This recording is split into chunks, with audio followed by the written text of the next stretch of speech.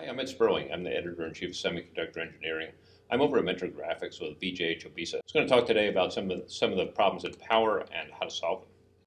So Vijay, power has become a huge problem, particularly as we start moving down into the world of FinFETs. Everybody kept thinking about leakage as the big problem when we were back at 40 nanometers, but at 28, it got worse. We ended up with FDSOI. Now it's gotten much worse in a different direction, which is the dynamic power.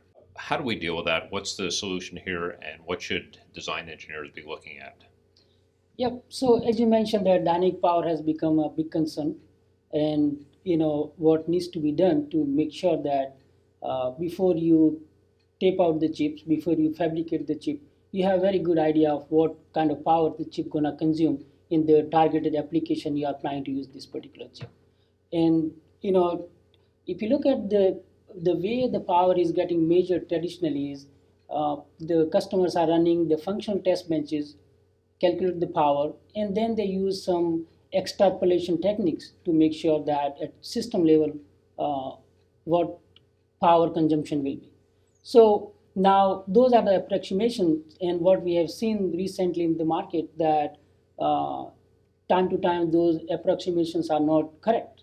And what needs to be done is you run the chip in the real target application environment, you capture the power, and that power will be much closer to the chip, the real chip power consumption. The way the power is getting measured today is you run the functional test, you generate some kind of file, and supply that file to the power analysis tools, and power analysis tool will generate the power. Now, what I would like to draw here is what we have done to eliminate this file transfer between the tool which is running the test, generating the file, and the transferring that file to the power analysis tool. So we have come up with the flow where we completely eliminate the file transfer between these two tools. I think that's where the fundamental problem is. When you are trying to boot the OS, you are trying to run the applications on the SoC, the file generation and file consumption is a big problem.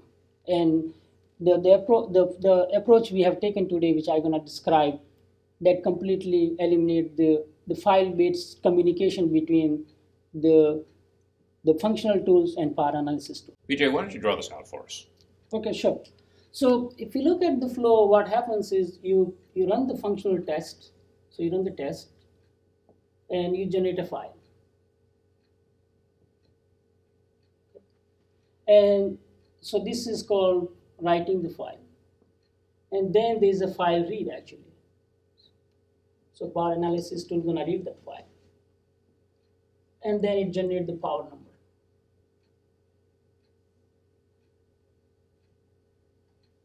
So if you look at this is the 4-step flow actually. So step 1, you run the test. Step 2 is you write the file. Step 3 is you read the file, and step 4 is you generate the power number. So first of all, it is very time consuming. The other aspect is at the system level, when you are booting the OS and trying to generate these files, then the tools which are gonna generate this file will take a long time to generate the files. Long time meaning how much? What are we talking? Hours? Are we talking days? So sometime when let's take an example of a 200 million gate design, and you are running like 10 million cycles. If we are talking about weeks, actually, it can take to run the test and generate the file is a very, very long time. And now at this point, what happens is, let's take an example. Is a file is generated now. Power analysis tool need to read this file. That itself is a very, very long time. If you are feeding tens of hundreds of gigs of file to the power analysis tools, some tool will take long time to reading that file, and some tool may not be able to handle that file. Finally they will crash. So what was typically the response? Was the design teams cut parts out of this, or did they skip over things? Yeah, so very interesting. When we talked to several customers about this flow, and what they do is, let's say they run the 10 million cycles of emulation. What they do is they try to generate bunch of small files. For 10 million cycle, let's say they generate 100 files. So each file is 100K cycles. And now these are the smaller files, and they need to run like simulation that many times to cut those files. It's the classic divide and conquer. It's divide and conquer. And now the power analysis tool can handle the smaller file better actually. So it's this flow can work, but this is very, very time consuming.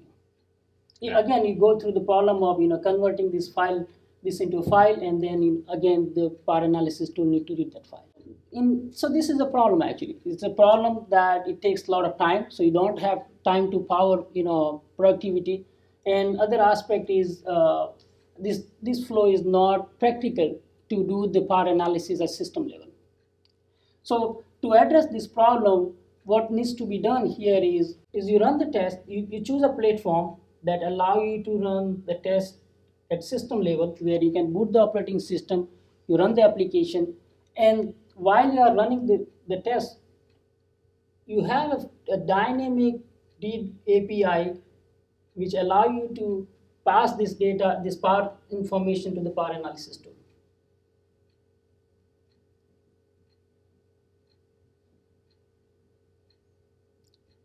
So you can see that in this flow we have eliminated file write and file read altogether. So there is no file transfer actually. As your test is running and as the switching information is getting generated, the power analysis tool is reading that information live. And that way, since there is no file, the tool does not have any issues which you had with reading the big files, large files for the big emulation, big simulations. As an engineering organization, who has to come in on this that wasn't in this process before? So that's a good question actually. So what used to happen is the power teams were different teams. Power teams are usually different teams, and they were doing the power analysis based on what they have done in the past, running the small test and using some statistic or extrapolation techniques to come with the power number. But the team which are more important here is working together with the design verification teams and power teams. Those two teams need to come together where they need to understand the platform which can boot the OS, allow you to run the live application, and the power analysis guys need to tell the DVT team, design verification team, that what is important to capture from power point of view. So when they run this test, what kind of information they need to do the accurate power calculations. So power team and DV team needs to work together. But they also need to work together at different times too, right? In the past, the verification was done toward the end of the design cycle. Now what you're talking about is moving power verification way into the front of the cycle here.